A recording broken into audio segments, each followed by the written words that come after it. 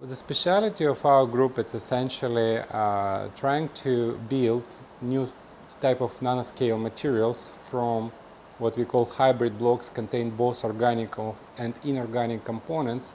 And so what we focused on is trying to understand how we can build them in a smart way, that those systems will be creating themselves through what we call self-assembly, as well as use those materials for some novel properties, for example, new optical properties of those materials, energy conversion, and so on.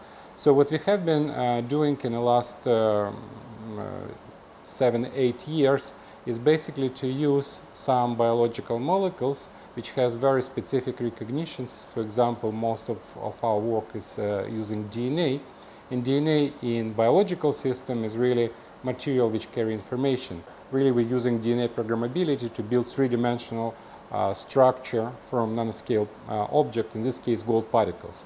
So what is kind of interesting that you can fully regulate interparticle distances and so on.